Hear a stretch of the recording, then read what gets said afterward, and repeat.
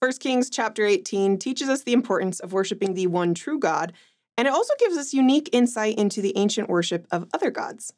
This chapter describes how Hezekiah enacted a reformation of sorts in Israel by directing all worship to Yahweh or Jehovah and eliminating the worship of other gods.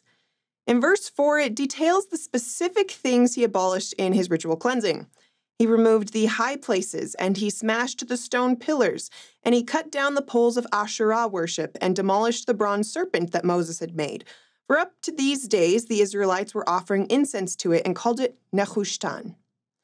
Each of these items represent the worship of different gods in Canaan and surrounding regions. They also represent different aspects of nature. By Hezekiah destroying each of these items, he demonstrated Yahweh's superiority over all of the elements: earth, plants, animals, and man-made structures. When we talk about the beliefs of ancient Israel, we often talk about it in terms of monotheism. Monotheism denotes the belief in one, mono, God, and it's the opposite of polytheism, which constitutes a belief in many or polygods.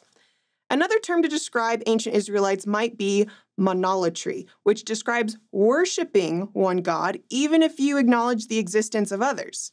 Ancient Israel was only supposed to worship Jehovah or Yahweh, even if their world was filled with these seemingly powerful gods from these surrounding cultures. When Hezekiah saw that Israel was turning to worship other gods, he took measures to focus worship on the one true God, Jehovah. He did this by destroying the symbols of worship of some of the prominent gods in the area. He destroyed the high places, the stone pillars, the Asherah poles, and the Nehushtan. The first item the verse mentions are high places. These were likely some kind of elevated cultic shrine to a god. Since Hezekiah sought to centralize worship at the Jerusalem temple, unauthorized shrines, even if they were to Jehovah, were eliminated. These shrines were called high places because religious worship often took place on hills, mountains, or high places. Mountains could represent getting closer to a god in heaven, and it could represent that first primordial mound of land that emerged from the waters of chaos and creation. Hezekiah also smashed these stone pillars, which were likely some form of altar or cultic stand for offering incense or sacrifice. Like the high places, worshiping other gods at these sites was forbidden by Hezekiah.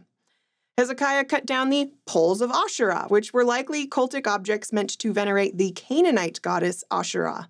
There's evidence that this fertility goddess was worshipped in the land of Israel using tree imagery. This goddess was often worshipped using either objects like poles that represented trees or among natural groves of trees. The Nehushtan is a curious object because this is the only place where it's mentioned. The verse explains that this religious relic was the brazen serpent that Moses fashioned in the wilderness to heal the Israelites of the bites of the fiery serpents. The word Nehushtan is likely related to the Hebrew word for brass, nechoshet, which is also related to the word for serpent, nachash. What was originally a symbol of healing and salvation had apparently turned into an object of worship since the Israelites were burning incense to it. In each of these items, Hezekiah showed the superiority of the God of Israel over the gods of the Canaanites.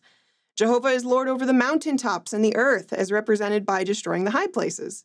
He is Lord over the plants and trees, reflected in the Asherah poles. He's supreme over the animals and the serpents, as represented by the destruction of the Nehushtan.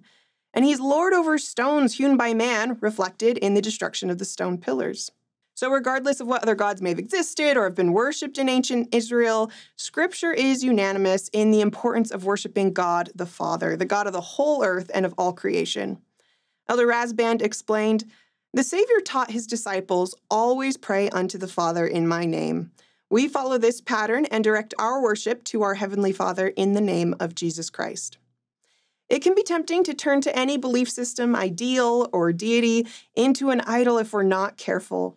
We can trust that if we center our worship on the Lord, He ultimately will triumph over all other influences.